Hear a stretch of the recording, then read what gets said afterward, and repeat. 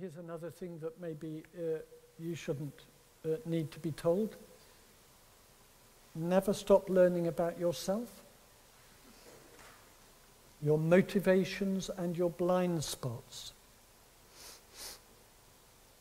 The buttons that can be pushed. Never stop learning about your delusions of grandeur and of uselessness.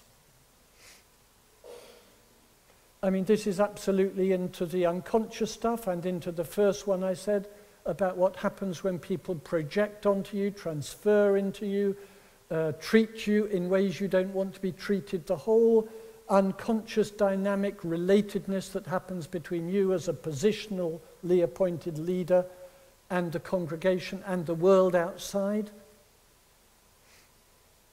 One day you'll think you're wonderful and you'll know it's not true, but you can't quite understand why you're feeling it.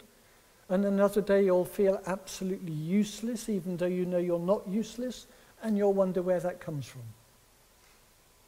So go on learning about yourself. Do it in pastoral supervision, do it in therapy, do it in prayer, do it with spiritual directors, do it with the people you trust. But if you stop learning about yourself, you'll suddenly find yourself absolutely high and dry.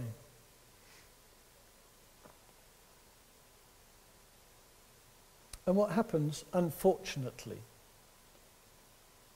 is that at a particular age, you think you've sorted it all out.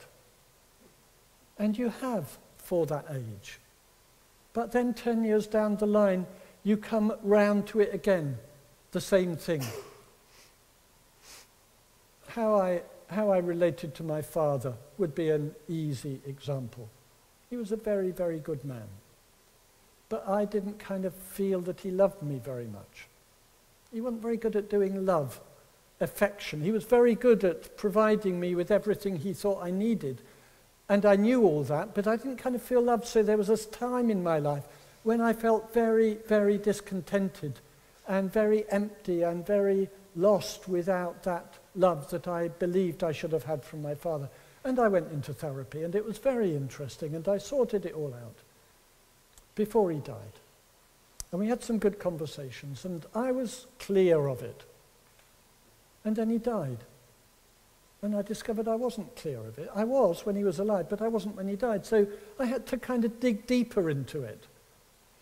And then my first son was born, and I realized that I became a father, and I had to dig into it again.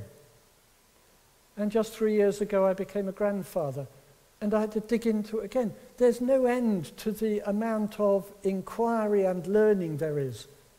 That's what keeps us alive. And of course, the same is true about God and how we relate to God and all that.